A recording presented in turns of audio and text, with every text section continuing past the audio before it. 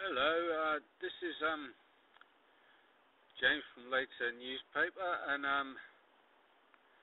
yeah, we're at Regents Park. Now, this is a photo I took some time ago. I don't know where I've got to look. You can get that, but you can see the setting sun. Now, I've got a compass just over here, and the setting sun's over there basically. Well, it was in the photo.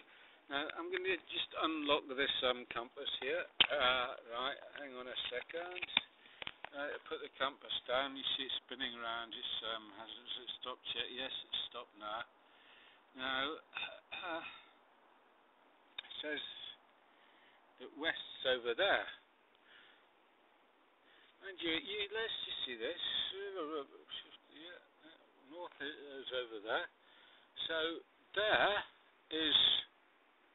that's northwest, according to this. Yet again, it does it all the time.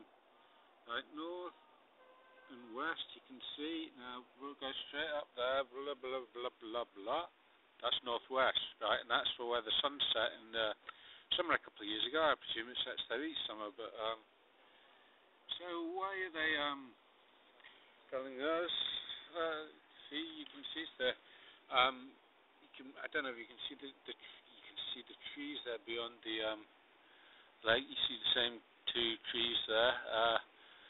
So it appears that in summer the sun sets in the northwest, which might explain why the northern hemisphere is warming while the southern has been cooling. If you look into the science, maybe the media won't tell you. They'll tell you it's getting hotter everywhere, but according to the science, the southern hemisphere has been getting colder. But why don't they tell us that the Tropic of Capricorn has expanded or whatever has happened? Now, anyway, bye.